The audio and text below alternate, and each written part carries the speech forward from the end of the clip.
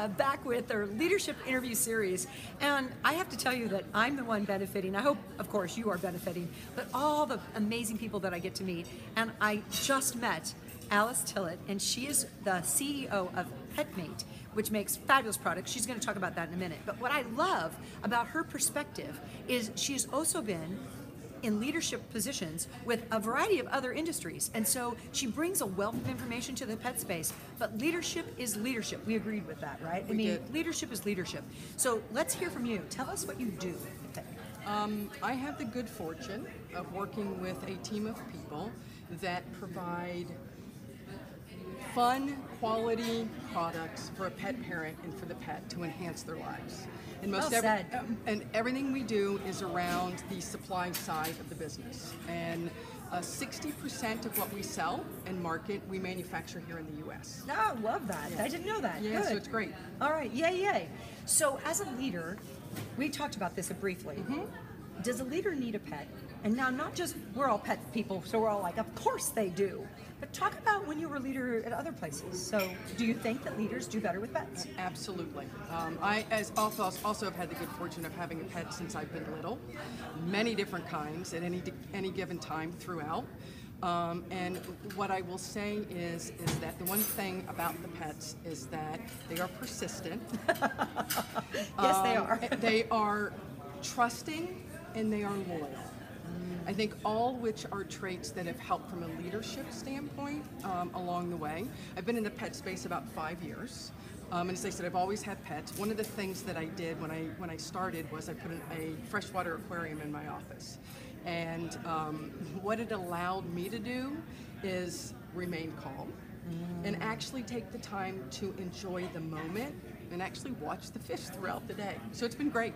Wow. And don't you think, I've had fish, they actually know you're watching. They interact with you. Huge personalities. You people don't realize that. They're like, oh, well, fish. And I'm like, no. Yes. When I used to do video like this, I had a beta, and when I turned the camera on, he'd swim in the front of the thing, and he'd wave. He knew. Right. People undermine that.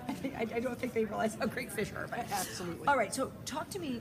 So you believe they need to have it. Yes. What do you think are the biggest traits that a leader needs, in the world? What's a trait of a leader that you think is... I think for me, no matter where you're working and no matter what space you're in, integrity, first and foremost. I would say empowerment, because as a leader, if you don't empower a team behind you, it's going to be extremely challenging and you don't have what you need in order to be successful. And I think the last piece is kind of that passion and that persistence. So, can we go into integrity for just a minute? Sure. So, I always, as a coach, I've always talked about integrity is something that other people tell you have. Mm-hmm. Really, because I can't say I am integrity. Right. So, what do you think are the traits that make up integrity? I think honesty. Okay. I think being forthright and direct actually bring kind of that whole integrity piece together. Okay. I think the other piece that also you can add to it, and I think one of the things that as leaders we don't probably do enough and need to learn to do, is listen. Because when you're listening, your response is really from the heart and it's actually true and upfront. Wonderful. And people haven't talked today about listening enough, I don't think, or not much. And so I love that. And we wouldn't have gotten there without the integrity piece, because you really have to think. What are the traits I bring to the party that help?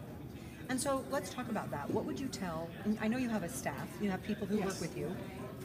What would you tell any new leader coming up? What would be some advice or mentoring you would give? First I would say it is to listen, because I think it can be the biggest blind spot that leaders have.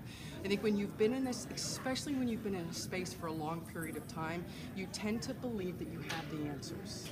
And in many times you'll go down a product road or a marketing road and believe that you have the answers versus saying, you know what, I need to listen and get the insight from the consumer, right, or from the retailer to make sure that what I'm making is exactly what's needed for that pet parent.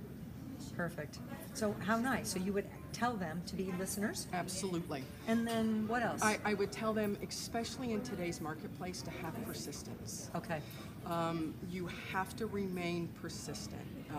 Life's going to hand you, as well as leadership's going to hand you ups and downs, and you've got to be persistent through that. I'm going to jump off a little bit because it's such a good technique, and you've been persistent. You've had huge success. What about the people who feel like, oh, I'm bugging them too much, or I don't want to? I mean, what do you do? How do you fight combat that?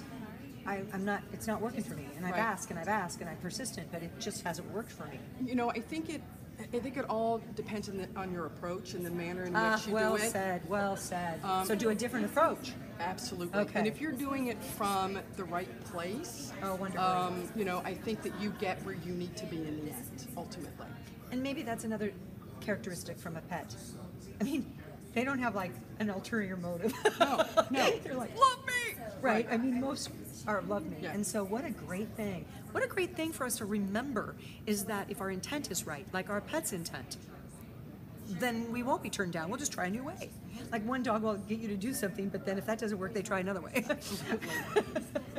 All right, good. So is there one overall trait you think a pet has? You did say quite a few of them, so I'm loving them. But is there one overall that you would say that's the one that we need? Just to end us up here. I would say trust. Oh, wow. Because I think all pets, I've been very, happy to have pets that trust, and they're very trusting.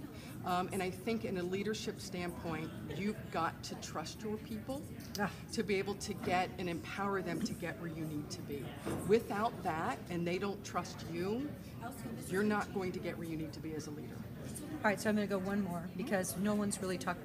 Trust has been the first one that we've come up in this series so far, and it's so imperative. Do you give trust immediately and then, I mean, talk to us about a little bit about, you give it first and then, because an animal gives it to you first. Absolutely. Is that what you would suggest as a leader? You know, I think there's two different kinds of leaders. I think there's those that give trust right up front. Okay. And then there are those that say you have to earn my trust. I am very much along the pet quality standpoint of saying I give my trust up front because there's no reason not to. Right. They haven't done anything. And as long as you realize that there's good intent, there's integrity, there's honesty, then your expectation is that trust is not going to be broken. And it's not. You haven't been wrong. So far, I've been very good. I've been lucky. So this is exciting, and we're so fortunate. Alice Tillet is with Petmate. So would you give them your website, or how do they get a hold of you? Or you can go to www.petmate.com.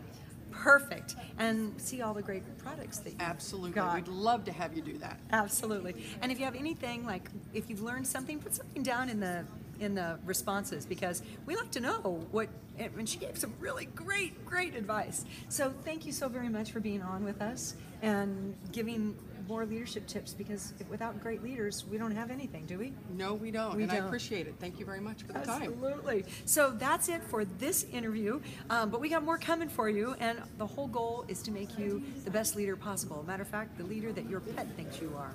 So, bye!